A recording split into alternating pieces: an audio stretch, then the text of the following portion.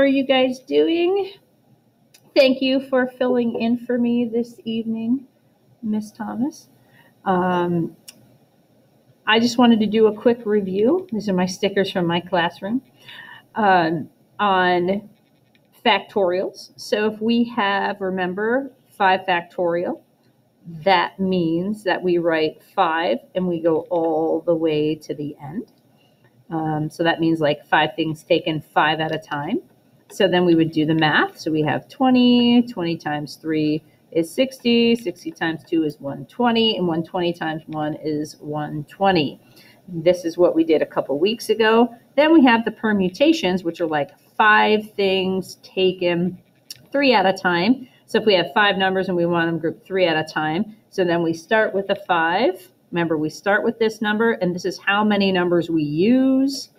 So it's not what number we go to, it's just how many we use. So 1, 2, 3 digits, that's what that stands for. So this had 20, and then times 3, which would be 60. Another way of looking at that, we could say 4 things taken 3 at a time. So we'd start with a 4 and we go 3 numbers out. Notice how this doesn't mean where we end, it means how many digits we write. So 4 times 3 was 12, 12 times 2, which was 24. Okay, and then our last piece that we dealt with was the combination. And so if we have 5 things taken 3 at a time, that translates to the factorial. This means the factorial, which is the bottom, and the top is a permutation of whatever that combination looked like. So then we rewrite it as 5 times 4 times 3. 5 things go 3 out. And then this is 3 times 2 times 1. And now we can take this out and this out. And then a 2 goes into a 4 twice. And 5 times 2 is 10 over 1. That's all the things that we reviewed before. But you could also just times out the top and divide it by the bottom, so you can still get 60 over 6. And if you had 60 over 6, you're still going to get 10 over 1. So these are all the things that we review.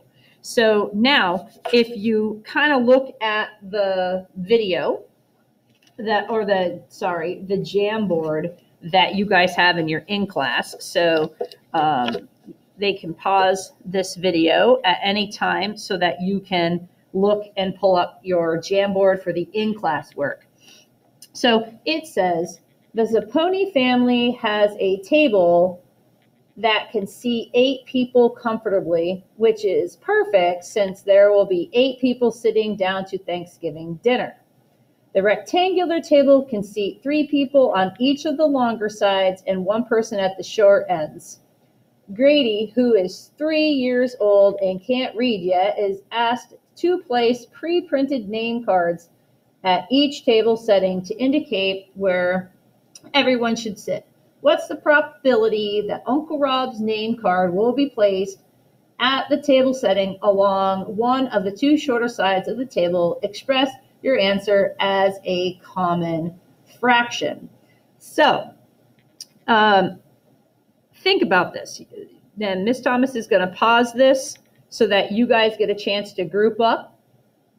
And then after you come back, we will talk about this. All right, so you had a chance to pause the video.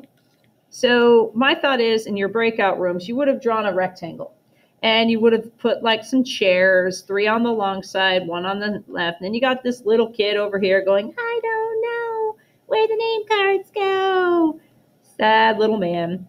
Just kidding. So it says that we have this big long problem, but really rectangular table, 3 on the long side, 3 on that, 1 on the short side, 1 on the short side. And what's the probability that Uncle Rob's name card will be placed at a table setting along one of the 2 short sides?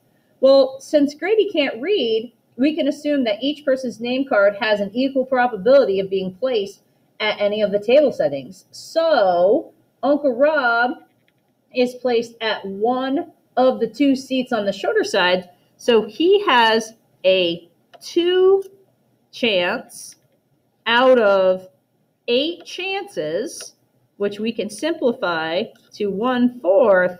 So he has a 1/4 of a chance to be seated at one of the ends on the table. So that's like a little review from what we have. So you can pause the video if you need to refix your in-class piece before we move on to the next. Okay. Okay, so the next question that you guys are going to be working in a breakout room on is for Thanksgiving dessert. Mr. Saponi bakes an incredible homemade apple pie. 8 equal slices, which are the sectors of the round pie, are cut and one piece is distributed to each person at dinner. After this is done, there is exactly 1/3 of the pie left. How many degrees are in the central angle of each person's slice of pie? Okay, so background knowledge, I'm assuming that you might know this, so I'm hoping that you did. 360 degrees are in a full circle, okay? So pause your video, be in your breakout rooms, figure this out, come back to it, and then I'll go over this problem. Okay, so since they said that there's 1/3 of the pie left, that means 2/3 of the pie was cut into 8 equal slices, okay? So 2/3 of this pie was cut into 8 equal slices. A sector that is 2/3 of the pie would have a central angle, so 2/3 of the 360, okay? We can think of means multiplication, so we can move that, 2/3 of 360. We can do 3 goes into 3 once, 3 goes into this 120 times, 2 times 120 is 240 degrees. So 2/3 of the pie is 240 degrees. Split evenly between the 8 pieces.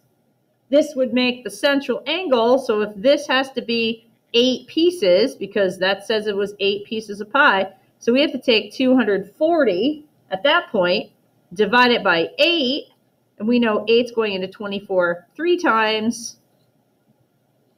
And so you're going to have 30 degrees for your central angle, okay? So remember, 2/3 of that pie was 8 equal slices. So 2/3 of that whole thing was 8 pieces.